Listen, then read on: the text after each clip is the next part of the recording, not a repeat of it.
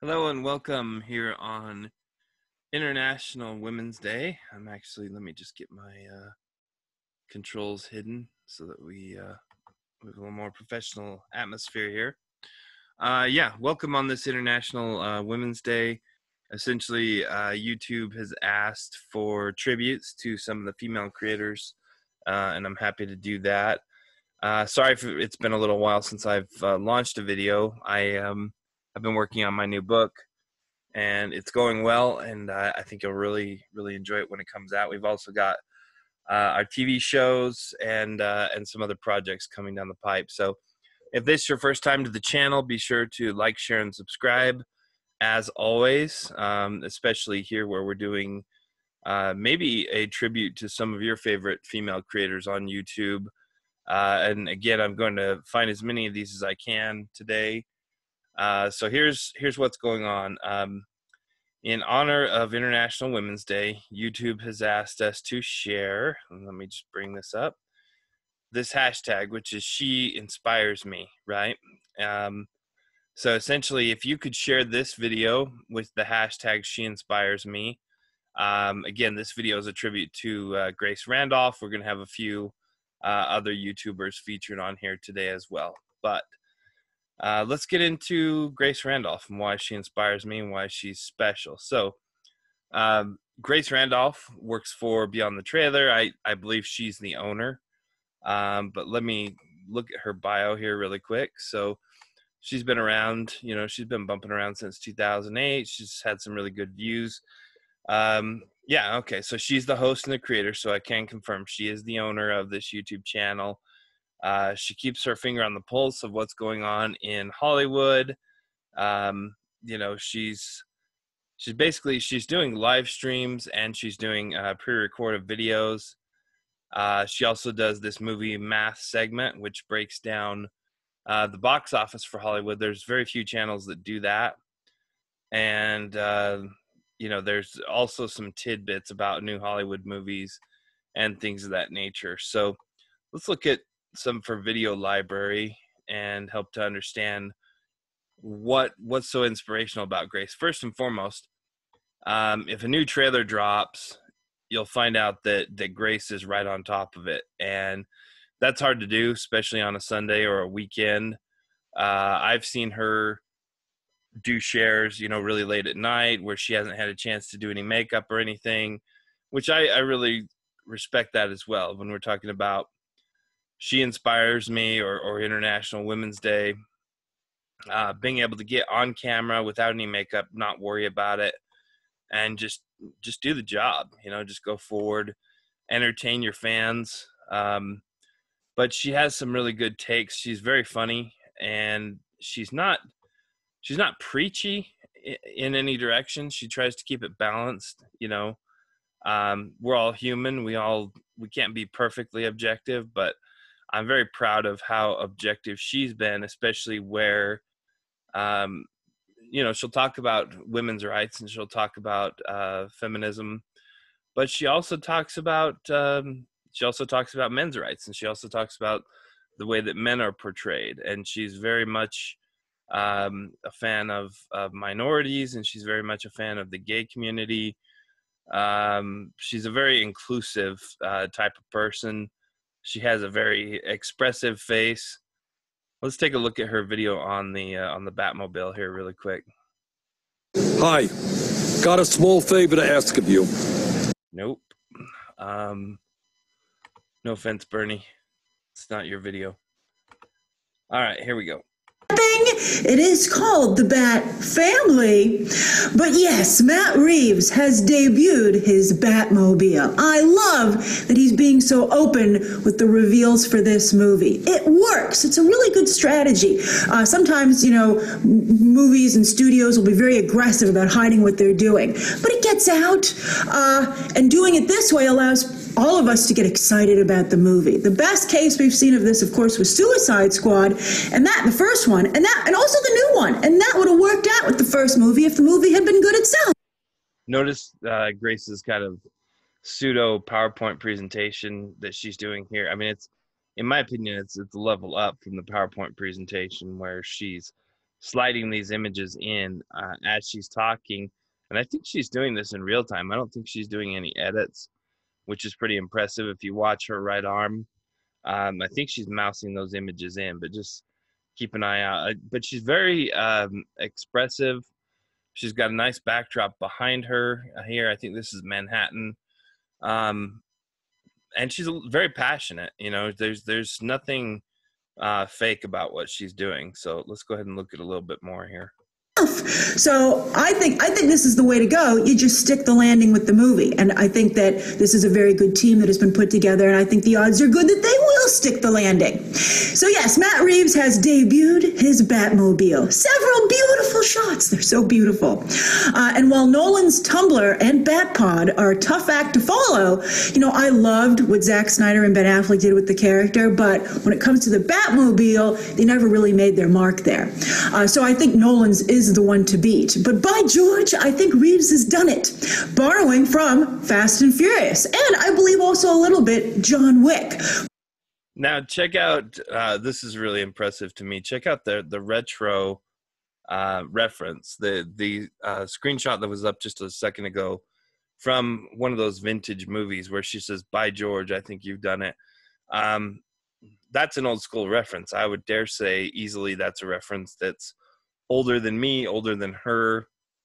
So it tells you how cultured she is in terms of film, you know, and her knowledge is pretty deep and elite. But also, you know, she's mixing in modern terms. So she's trying to keep everybody happy. You can figure that, you know, John Wick, Fast and the Furious, that's going to make the new generation happy, the teenagers, the 20-year-olds. But she's giving in references for elderly people that might be watching her videos, which is really intelligent.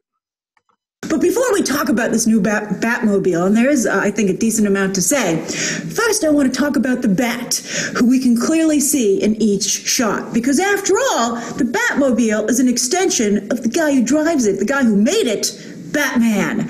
And I love how Reeves's version of the character continues to look like he's come straight out of a comic. I mean, each one of these shots could easily be a comic book panel from a really good comic. This is actually my favorite shot. I love it so much, with the cape flowing in the wind, which of course is how you show movement in a static image, like a comic book panel. Oh, it's beautiful. And I also love how this pronounced collar looks. I know it's a bold choice. It's a bold strategy card. Let's see how it works out for him. But I think it's working out quite. Now, yeah, and you can see why the studios invite her to screenings. You couldn't pay for better representation of your art. If Grace was talking about one of my books, you know, I would be extraordinarily flattered, because one, I know that she would shoot me straight, and she would say, here's what I loved about it, here's what here was the downside. And that's exactly what you need, you know, as an artist, as a studio, as a production company. You need someone who's fearless, who is going to say, you know, exactly what's on their mind and how is it making you feel. You know, there's a lot of talk about intellectualism and what was the plot like, what was the character development. Certainly that's important, but we go to the movies for how they make us feel more than anything else. You know, I mean, it might be that you're on a date or what have you, but again, whatever your purpose for going to that movie, it's for the feelings that you're trying to get out of it. So if you take a date to a scary movie, it's because you know that scary movie is going to make your date feel a certain way. And she really taps into, you know, the feels of everything. So she's covering 90% of it, just looking at the emotional side of things and then breaking it down intellectually, which I think is beautiful. Quite well. It gives that cool pop color, like also Gotham by Gaslight feel. And I had it later on in my notes, but it actually is a perfect point to bring it up here. It's very Sherlock Holmes, very Jack the Ripper, which of course are also influences on the Batman mythology. potential. I mean, particularly the detective aspect of it, which this movie is said to play up quite a bit. I mean, this looks very much like that kind of story. Oh, it's so good! I love. Now check this out, and I love her reaction here, where she's saying, "Oh, it's so good." That's just one of the cute things. That's one of her very cute expressions that she does. But here again, she's going into the deep history of Sherlock Holmes and the detective nature of Batman. She's going into the origins.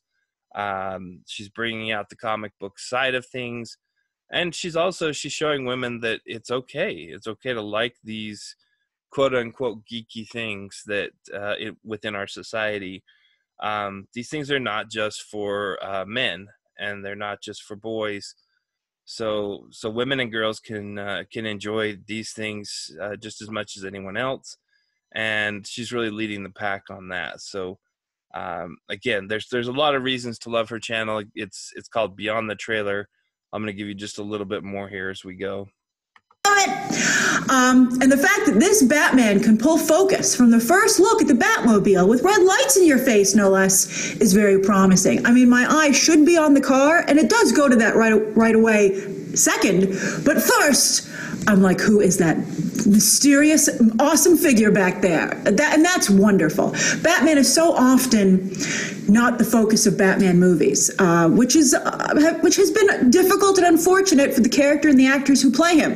But I think this movie's going to change that. And because if you look at the other shots as well, where you get a really good look at the suit, I think he looks fantastic. He looks comic booky, but also action figure-y, right? It looks like he has a lot of articulation as an action figure, and articulation is key because the suit actually, to me, looks like the most Batman one we've had yet, because it not only has the look, but it has that functionality. And I feel in the past, every single time, functionality has had to be sacrificed to achieve the look. And because those Batmen couldn't really move, for some reason, the Batflick Batman moved fantastic in that warehouse fight, but that's the only time he moved well. In both movies, I don't know why that functionality never carried over into any other scenes. It didn't. Okay, look at this analysis again.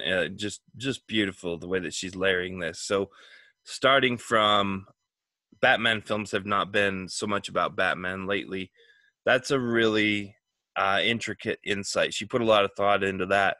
Certainly well before she started creating this video, before she started filming, she thought really hard about that in terms of what have these films been about? What was the Justice League about? And no one has really gotten deep into the mythology of the Batman character.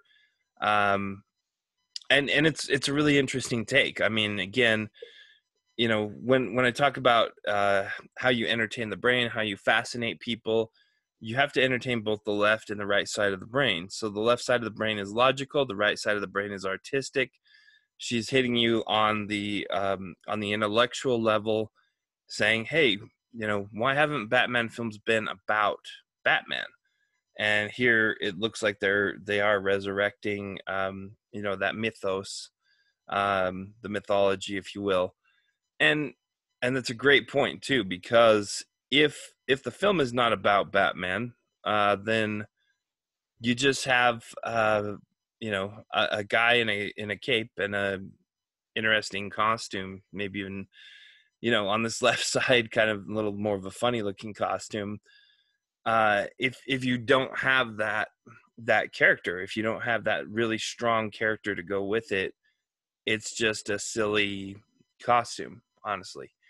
But if you have that character to go with it, and that fear and that gravitas, then it is iconic and it is special. So she's making some great points, and then where she's breaking down the movement, even intellectually. So she's giving you the deep-seated intelligence behind it. How can he move in this costume? How does it look? So the aesthetics, that gives you the feelings. That's for the right side of your brain. And then the intellectualism of why haven't the movies been about Batman? How has the costume affected their movements? Again, it's wonderful. But look how fast, you know, just in terms of the amount of time that we've spent here. Just one second, I'm going to go back to her main channel page. Just in terms of the amount of time that we spent here, look how quickly she's bringing it. You know, when on YouTube, you need to bring your concepts about every 6 to 8 seconds if you want to keep your audience engaged and focused. And she is doing that hand over fist. Another thing I really like about her is she comes to the defense of people a lot when social media is attacking them, when you have kind of social justice kicking in, and it's not right. You know, if someone is incorrectly being shamed, or if someone is incorrectly being beaten down in Hollywood, Grace comes to their defense, and she's very bold. She's very brazen. She's not afraid to defend people in the Hollywood community. And you know, in terms of even things with the Me Too movement, you know, where people like Aziz Ansari, in my opinion, Aziz, you know, got hit too hard on the Me Too movement. I read the accusations regarding him, and the situation was not something that could have been as controversial as it seemed. I'm not going to get into the details because I don't want, you know, I don't want to bring my channel into the dirt, but the act that took place that basically brought him down was not an act that could have been, you know, forced on someone, you know. So she takes things like that, and she will stand up for the actor. She'll stand up for the artist. She'll stand up for the studio. But when they're wrong, like Harvey Weinstein, that guy's, you know, I think we can all agree is a total piece of trash.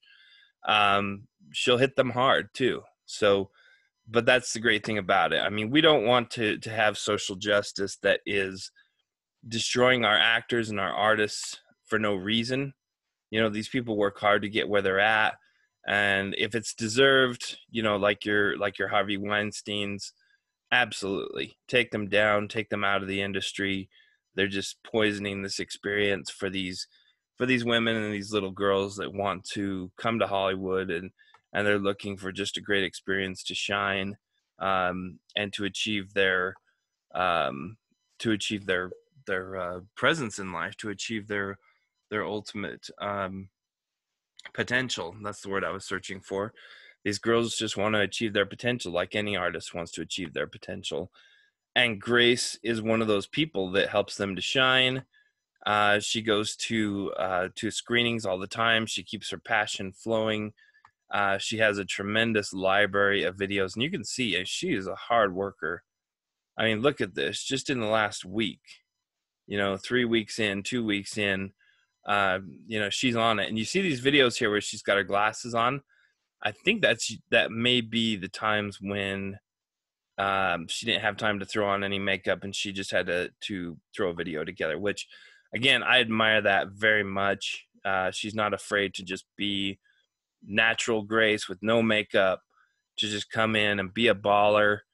I respect Grace as much as I would respect any one of my guy friends. Especially, I mean, with her level of intelligence, she's on the upper echelon. So I very much enjoy the content that she's created over the years. I've seen her stuff going way back, you know, several years back, and how she's evolved in her presentation.